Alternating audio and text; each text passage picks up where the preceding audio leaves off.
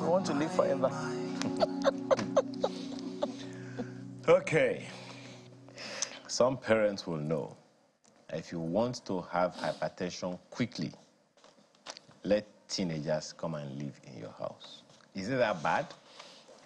I'm going through a lot, please. Define a lot. Anyway, we'll understand a lot of that this morning.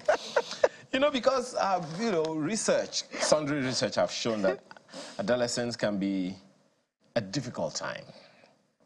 The child is going through rapid physical changes, emotional ups and downs, a lot. Because young people aren't always sure where they fit, and they're still trying to work out a good number of things. So adolescence can be a time when peer influences cause stress, also defined as a lot. But let's have a conversation around that this morning with Amina Yunus Ali, who is a family therapist. Thank you for joining us this morning. Such a pleasure to be here. Thank you. We are back with that. Again. A lot question. A lot. I'm going through a lot. Oh, my goodness. Oh, but they are going through a lot. I mean, you just defined adolescence. The cognitive challenges, the emotional challenges, the physical, biological challenges. Because my voice is breaking and I'm growing breasts. That's a lot. That's a lot, yes. But you went through this as an adolescent yourself. You just it wasn't defined for you, so you just assumed it was just another phase of growing up. It's normal, so I'm becoming a woman. You didn't have to go on Google to research what's going through my brain. But they now have Google. They now have, some adolescents will even tell you their mental health challenges. Oh, I know I'm ADHD. Oh, I know that I am depressed, right? They can easily tell you that because they've researched it for... They are now doctors too. Exactly. So we have this influx of information that is part of the lots that they are dealing with. Mrs. Ali, sometimes I ask myself, if I was not better off living in the dark. Oh, but then growing up in the dark. you have your phone. You have the ease of travels that we had to have. Perhaps, for context, a good number of parents are wondering, are literally running crazy with the attitude. Well, you'll be able to tell us whether I'm right or not. With the attitude of this, just come on, wait. What you just did, does it make sense to you? As in, sometimes I even hear that sometimes they do things not because they want to do, but they just want to test your resilience as a parent. They want you to pay attention, to wake up, to show help that you people care. understand. Okay, when a child, teenager, or a young adult is being difficult, what are they doing? What are the young ones doing? And how does the reaction of a mom or dad make it better or worse? So there are certain factors that define adolescence. So adolescence is not whether that child is 13 or 15. Adolescence is a period, and it starts as early as 9 till up until 21 or 25. So in that period, it is a transition period. It is a hiccup period of cognitivity and emotional resilience. Now, what this simply says is that the ability to make the right decisions is not perfect, or it is not matured enough. What we see as parents, what we expect as adults in their lives is that because you are 19, you should know better. But in that space of whether they're in the middle adolescence or early adolescence, regardless of the age, there is a struggle of, will this make me feel noticed? Will this make me feel accepted? Will this make me feel a part of a society? Now, what used to happen in the olden days, like you mentioned, Salera, is that we didn't know enough. We relied on our parents to teach us. We relied on the adults in our lives to teach us. But in this day and age, the adolescents in our lives are relying more on information from friends and peers and the internet more than they would their parents, because again, a lot has shifted in the family climb. There is no more that coordinated, connected, cohesive family bond in most families these days. Children are struggling with the hustle culture. So the symptoms of what you just mentioned, Mr. Ayo, is the effect of the changing climate of the adolescent period. There's no more human interaction as much as there is peer interaction, as much as there is internet connection for this adolescent. So their challenge is now, how do I navigate all those things going on in my head? Good. So I have a question in that regard. My sincere apologies for butting in. So they would rather take information from friends and the internet as opposed to taking from parents. It's like they have a choice, because how often are their parents available for them? Even those that are available, they regard as you don't understand. Dinosaur. Oh, then that means the connection wasn't built from the get-go. Because before a child becomes an adolescent, that person has been a child.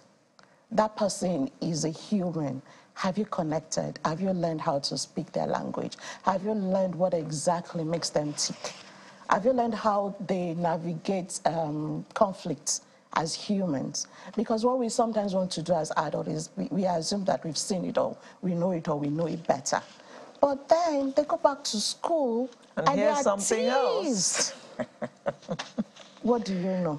Have you heard about this? I had a case of a young child, 13, 14, thereabouts, who changed schools. And she didn't even change school. She was homeschooled for a while. Only for her to get into the mainstream school, and then there was a struggle of, oh, what do you know? And each time discussions is going on in the class, she has to either pretend that she's not listening or find a way to, show that she's a part of the conversation, because peerage can be difficult to navigate. I mean, even for us as adults, peerage can be difficult because we want to be among, we want to feel like we count, we matter.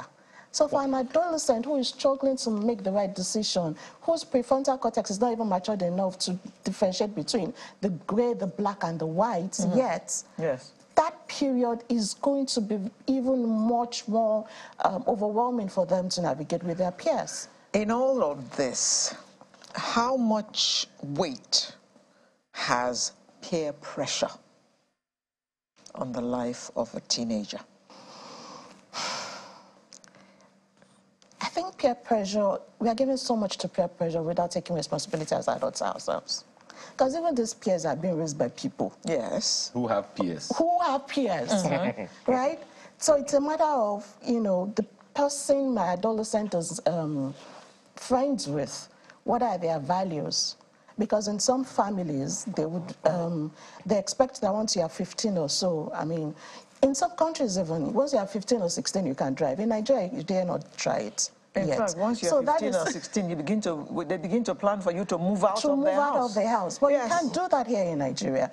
But these are the confusions that our children are actually faced with as Africans, because they are struggling with understanding, where do I even fit in? What do my experience expect? 1 minute you want them to be an adult and to make certain decisions or to think things through. Another minute you're saying, oh, you're still a child, you shouldn't know this. But the friends that they are mixing, they are going out with, they are playing with, they are gisting with, has the autonomy or the independence of a 25-year-old. And you're wondering, where is this influence coming from? It's going to be attractive because it seems like, wow, so you can make that decision.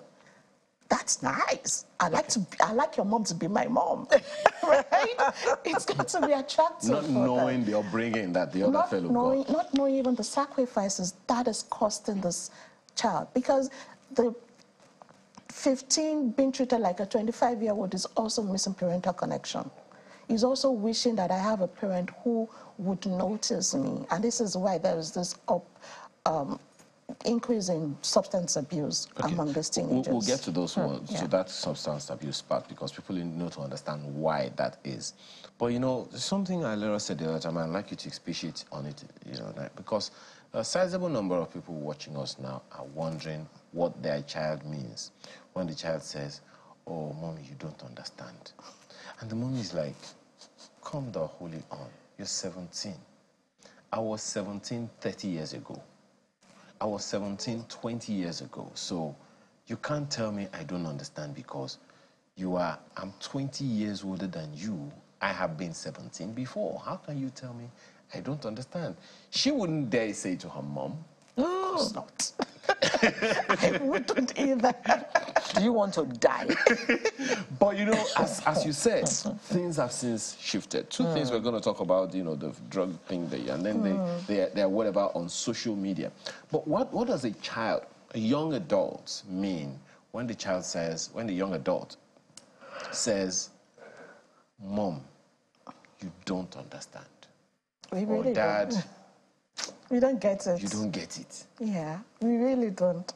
And until we invite them to tell us what we don't get, we will still be, you know, in that space of I'm older and I know better, and they'll be in that space that you just don't care. But So approximately how many of them have that rapport with their parents who can actually sit down and say, okay, Mom, sit down, let me tell you about it. Because I want you to understand. And, you know, I'm so happy that you asked that question. This is the reason parents need to recognize that we can't parent the way we were parented. Our parents they did the best, absolute best that they could, and it's so amazing that we have a number of well-adjusted adults that we do right now. Because they also parented from a place of their parents, how they taught them. But now there is a lot more resources that we need to harness, that we need to take care of. If you had to say, summer is coming now, right? Well, the long holidays for Nigerians is coming. And you'll find parents looking for places to put their children, one summer camp or the other. How many of them will sit down for a parenting class? How many of them would want to learn what exactly is my child going through? Because when they are saying we don't understand that their peers are actually pushing them, teasing them, bullying them passively and aggressively towards things that they really don't want to do at the expense of their own personal values. We don't understand that their choices seem constricted to either being a part of a peer age that is loud and flashy and insultive, as against their own personal values of trying to just do their own thing as quietly as they can. Because as far as we are concerned, if it is not celebrated on social media, it is nothing. And this is this challenge that they are struggling with right now. So if you were to ask parents, oh, please show up for a parenting class, they probably won't show up. If you were to even ask coaches, come and learn what exactly today's teens are doing, what they are struggling with, they probably tell you that, oh, I've just done life coaching certification course and that's enough. But it's different for adolescents because the transitional age for adolescent is very, very delicate. But it can be beautiful. It can be celebrated. It is worth sitting down to study as an African parent, as an African teacher, as an African caregiver, to understand what exactly we need to do differently because of the global incursion of values that is different to our own. That's another space I would want to, Yeah. I wish we could be able to take it up. Well, Yeah. quick one on the pressure, following up on Alara's question. I know a young adult, was 15 at the time. The parents took her and her sister to school every day. And it was, I think it was a public school. Along the line, this teenager said to the dad, don't come and pick us again. And, boy, how are you going to get home? Don't worry, Dad, we'll walk home.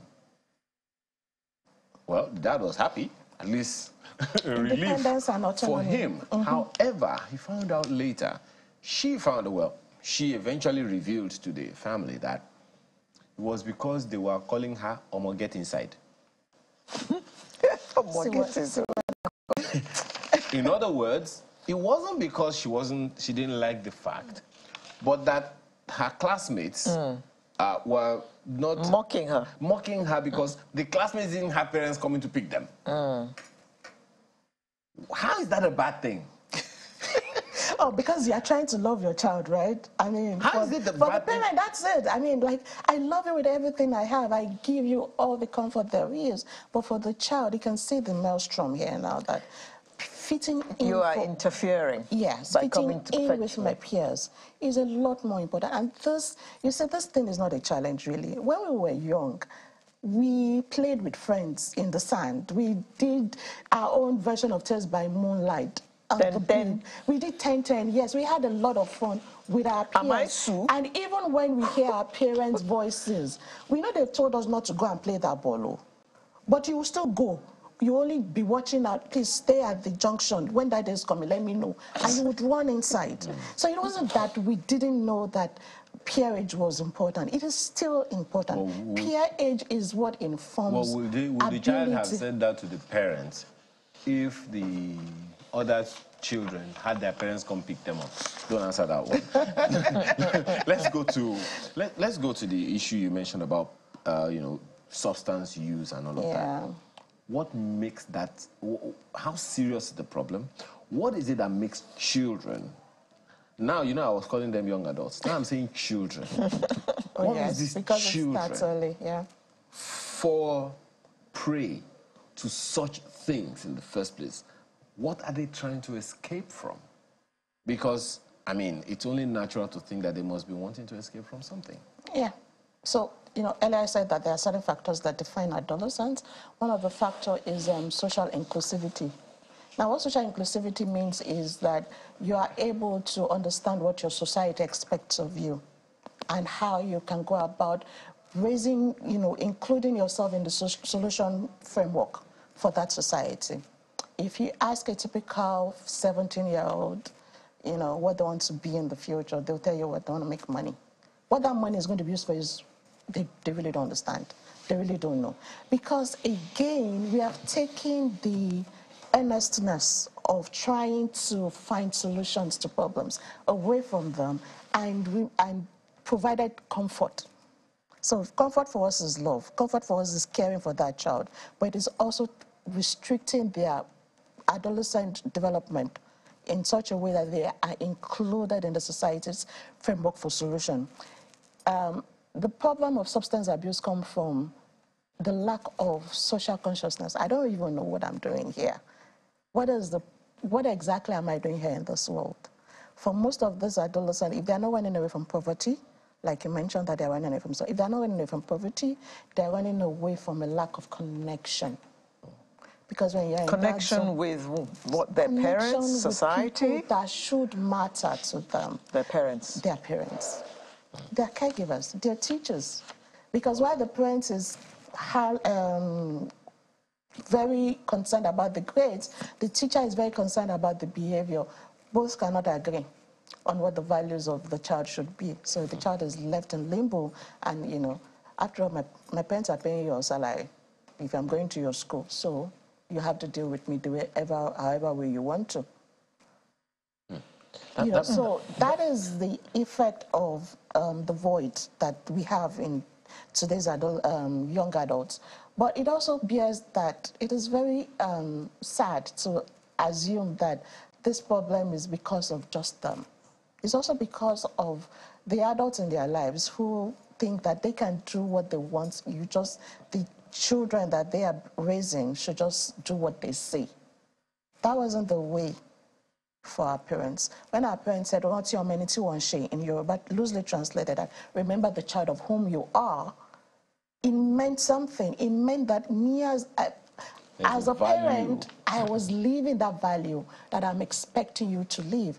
But when you go on TikTok and you have all this Instagram fights and different things, and then you expect your child to live a different value system, it is unfair, it is unjust, and this is why the young adults will call you out on Twitter and say, who are you? Let's go to that online. We'll go to a number of other... You wanted to ask? Yes. How does a parent monitor what a young adult is doing online?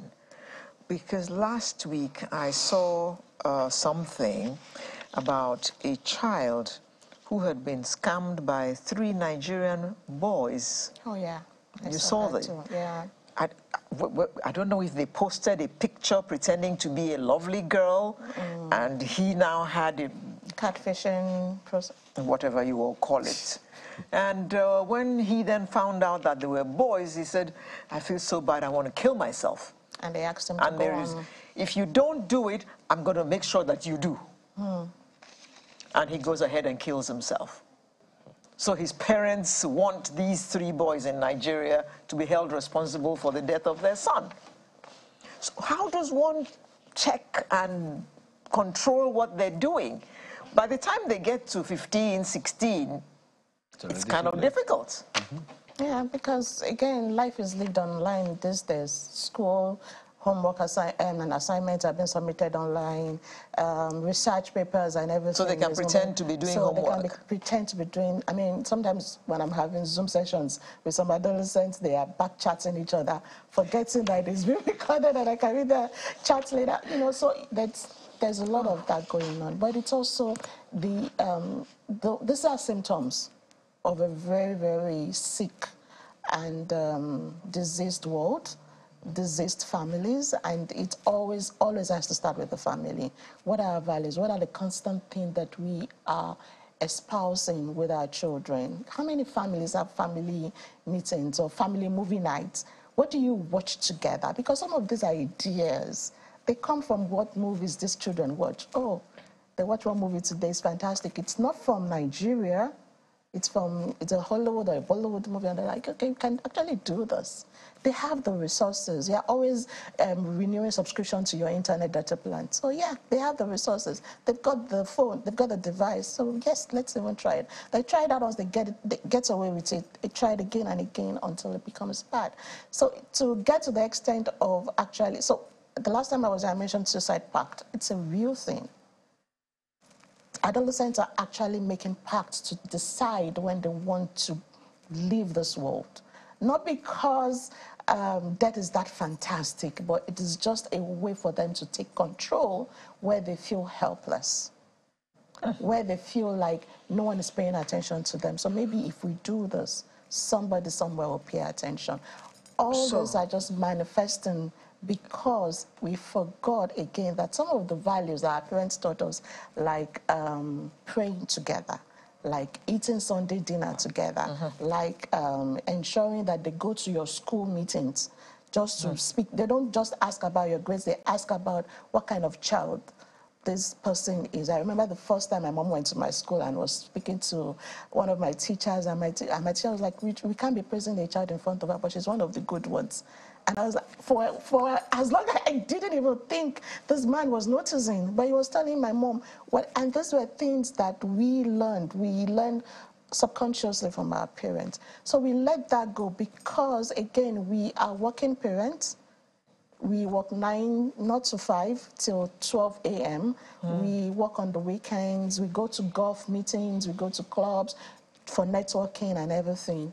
But we are forgetting the values of togetherness in the family. Okay. It's the one thing that would instill those bonds. I want to just stretch a bit what she just spoke about. The Nigerians are very religious people, in quotes. Yeah. They go to the mosques, they go to the churches, they pray all the time. Whatever they say, in Jesus' name. Oh, the devil is a liar. Oh, this. How much of that rubs off on the children?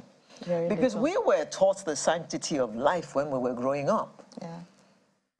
In fact, discussion never even went there. It was from reading the Bible and all that. What were you talking about, telling your child about the sanctity of life? waiting one cause, that's one. Oh, but you were glad to wake up every morning. You were glad to be alive. And yet here we are, they're having suicide. They want to take their own lives. So how did we get here? So it's about recognizing that there's a difference between religiosity and spirituality. There's a difference between faith and trust. I have to first trust you to have faith in you. To trust you would mean that you have shown up for me several times, as many times as I've needed you. Before I can faithfully say, okay, yeah, this is a person that, will catch me when I fall. Madam, we have very little time, but there are 2 things that I want you to do. One, very quickly, I want you to speak to what should parents do now. But before that, please help make sense of this. You said that parents are very, very busy. In this extremely busy nation, society and all. Help us understand or give some inkling as to how parents can make out time from their no time to at least start up the conversation of getting to know these children. The most important part is to first start with taking a child and asking for an evaluation of yourself first. Try to know how far you've been performing. Who do you say I am? Yeah, like well, exactly. I mean, how well do you feel like we are connected? Do you think we're close together? That kind of audit kind of gives you an idea of where you need to begin a conversation from. But in all our business is also, we do one bear. If our friend is calling us 24 hours, giving us a 24-hour notice of a housewarming party that he or she wants to throw, we'll make time out for it. So we can. So it is not that we are that busy that we can't make time out for these children. We can and we should make time out for them. More importantly is to first re-educate yourself, because the old ways are no more working and the children have been left to parent themselves. So they are parentified already, and we need to pick up the baton from where we stopped, where our own mothers stopped.